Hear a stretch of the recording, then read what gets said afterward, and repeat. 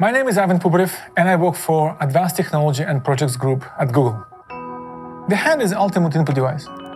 It's extremely precise, it's extremely fast, and it's very natural for us to use it, right? Capturing the possibilities of human hand was one of my passions. How can we take this incredible capability, finesse of human actions, and finesse of using our hand, but apply it to the virtual world?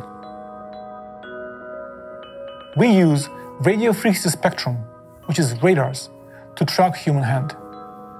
The radars has been used for many different things, to track cars, big objects, satellites and planes. We're using them to track micro motions, twitches of human hands, and then use that to interact with wearables and Internet of Things and other computing devices.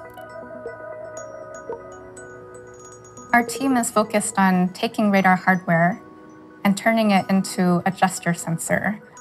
Radar is a technology which transmits a radio wave towards a target, and then the receiver of the radar intercepts the reflected energy from that target.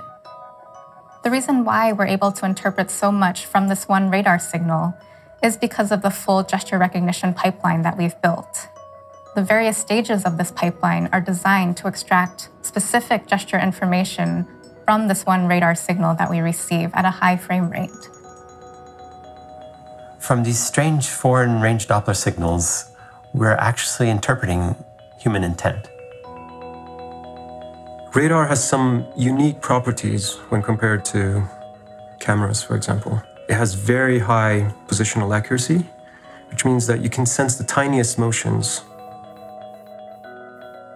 We arrived at this idea of virtual tools because we recognized that there's certain archetypes of controls, like a volume knob or a physical slider, a volume slider. Imagine a button between your thumb and your index finger, and the button's not there, but pressing this is a very clear action, and there's a natural physical haptic feedback that occurs as you perform that action.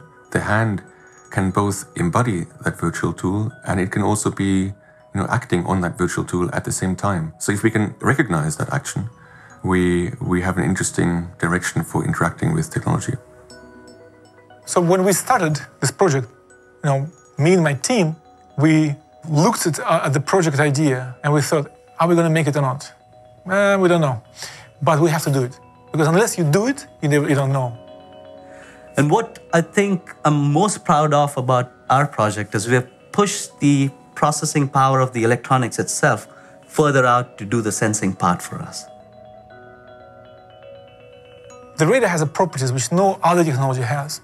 It can work through materials, can embed it into the objects. It allows to track really precise motions.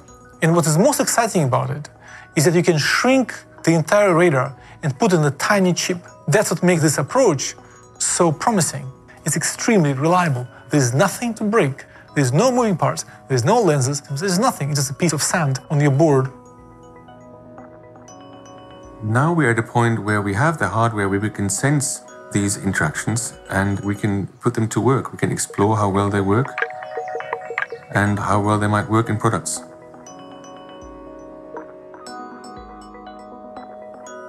Blows your mind usually when you see things people do. And that's what I'm really looking forward to. I'm really looking forward to releasing this to the development community, and I really want them to be excited and motivated to do something cool with it, right?